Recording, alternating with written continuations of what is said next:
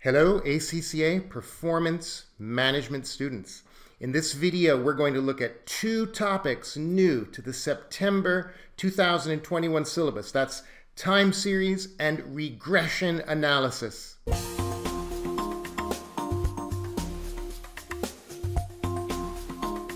Friends, I'm going to take you through the story of time series and regression analysis with an old exam question. This one's over 10 years old, as these topics used to be in PM. They then got pushed down to the MA exam, and now they're back in the syllabus. So you need to be ready for these topics in Section C. And I will take you through this past exam question showing you how these concepts work. So I'd like you to download this question. You can find the link below. I'd like you to pause the video and then give this question a try on your own, or at least find all of the important information. And then when you're done, start the video up again and we'll go through it together. Friends, I'm in the practice platform. I'm in a blank workspace, a blank spreadsheet, a fabulous tool. You can use this to do any question you want from any source. So I've got the PDF open in the other window. Let's crack this question together. We're looking for the total waste for the year. So let's set up a table, and we're going to need the quarter because the sum of those quarters will be the total for the year. So my first column will be the quarter, and then we're going to need the Q value to plug into that trend equation. Okay. Then we can get the seasonal variation,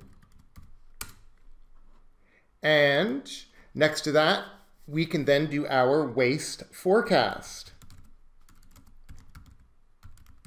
So I'm going to use these columns to get organized here. And how many quarters do we have? We're talking about 2010, right? This is an older question, so imagine 12, 13 years ago, right? This was the future, so let's just pretend. We got 2010, quarter one, quarter two, etc. Now, this is a bit strange. The Q value, they say, is just the quarter number growing by 1 from 2009. So when we get into 2010, we had 1, 2, 3, 4. 4 has elapsed, so now we're at 5, then we go to 6, then we go to 7, and lastly 8. Guys, that's the Q value, right? That's the numerical value of that quarter extended into 2010. Now we can pluck right from the question the seasonal variation. We got negative 200 in quarter 1, 250 in quarter 2, 150 in quarter 3, and negative 100 in quarter 4. So look at that. In the autumn and the spring and the winter, they're producing less waste in this place. Summertime, they're making more waste. Anyway, not important for us. Now, guys, the waste forecast. Let's look at that formula, guys. The waste forecast. We need to go back to the question and look at that equation for the trend. 2000 plus 25 multiplied by the Q, which is in column C. Okay? Let's put our multiplication in brackets there to preserve the order of operation. And lastly, we need to now add that seasonal variation, which is in D. Okay? And there it is. Wonderful. Easy peasy in the spreadsheet. I drag this down, and I can do an underline to show the next figure is the total. Use the sum function, the handy dandy sum function. Grab all of the cells above, close that out. There we go. That is the total for the year. Let's tell the marking team that we're doing part A of the question. Done deal, easy, marks achieved. Let's go now to part B. In part B, we're going to go back in time to the management accounting exam, and we're going to relive our experience with the regression analysis formulas. So let's make a note to the marker. We're doing part B here. And you know, whenever we're doing regression analysis, we need a table of an X value and a Y value. They've given that to us, the dependent and the independent variable. We choose a volume of waste to process, and we get a total cost. Okay, so the X is the tons, the Y is the total cost, right? So we're going to set this up. We've got our X value, we've got our Y value, and then those formulas require the sum of X, the product of X and Y, X times Y. And then we need the X value squared. And in spreadsheets, we use that caret symbol. There we go. Okay. And we're just going to copy those figures out of the question very carefully. Okay, just type them in carefully. So I've got my X values in. Let me do my Y values now. And I'm going to add those zeros. I'm going to put it into thousands. I'm working in a spreadsheet. Let the spreadsheet do the work. Okay, there we go. We have the Y's in place. These numbers are going to get big. Let's do a little formatting of this area of our spreadsheet so we can stay organized, so we can follow along, so the markers can follow, and to ensure we don't make any errors dropping or adding zeros. Okay, now spreadsheet's going to do the work for us. I'm just going to get the product of X and Y. There we go. I'm going to drag that down, copying that formula to the cells below.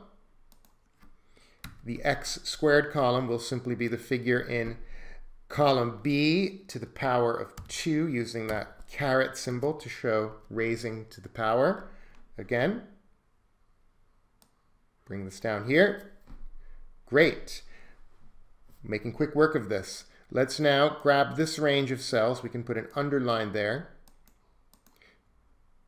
And we're looking for the sums, right? So equal to the sum function. Grab the 4 cells above it. There we go. 9,300. And grab that cell, copy it over. Guys, there we go. We have the sum figures. We are ready to rock the rest of this question. Last thing we need, guys, is the n value. And this is a super easy example. We've got 4 rows in our spreadsheet. If we had more, we could use the count function, but no need to do that. N is equal to 4. Okay. Guys, now let's look at those formulas again. They'll give you these in the exam. So at this point, you might need to open the formula sheet from that help tab in the lower left, okay? And you're going to do this slowly. You're going to be careful here. Normally, I do not recommend you make mega formulas. Mega formulas can get you into trouble, but in this case, there's not really any way around it. The first thing we'll do is get the B, and the B is the variable cost, okay? So B, we'll tell the marker we're doing that, and that's going to be equal to that big formula. And we're going to be careful. We're going to use parentheses to preserve order of operations. First thing we do is the n, that's 4, and we multiply that by the sum of X, Y, carefully grabbing that, wrapping that business in parentheses, from which we subtract the product of the sum of X and the sum of Y. So we can just grab that there, multiply by Y14. Close out those parentheses, and let's now wrap all of that in parentheses, because that will be the numerator.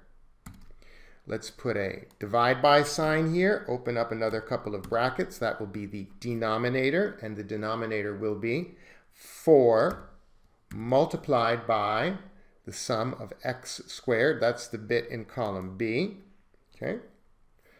And let's use another set of parentheses there. Minus the sum of X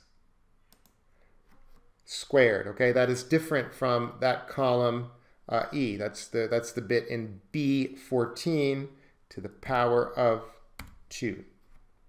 And let's see what we get. 160, that's the figure that I'm looking for. Very nice. So that's the variable cost. Now, let's get the A, right, the fixed cost. Now that we have B, we can do that quite quickly. A is going to be equal to that average Y value. So that's going to be the sum of Y divided by 4. Okay, minus the average of those variable costs. So I just open up another bracket, and that will be the B multiplied by the X, sum of X, divided by 4. Friends, there we go. Spreadsheet helping us out, making quick work of this. But remember now, if we read the requirement, they want us to adjust for inflation, which is 5%. So now I can go like this. Variable cost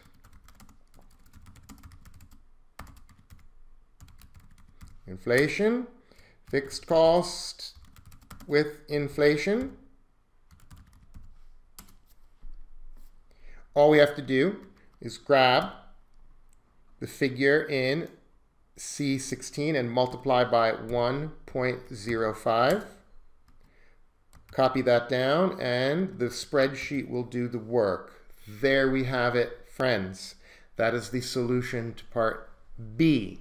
Friends, there you have it. Seasonal variation and regression analysis made easy in the practice platform. Guys, good luck on your upcoming exams. Steve signing out for now.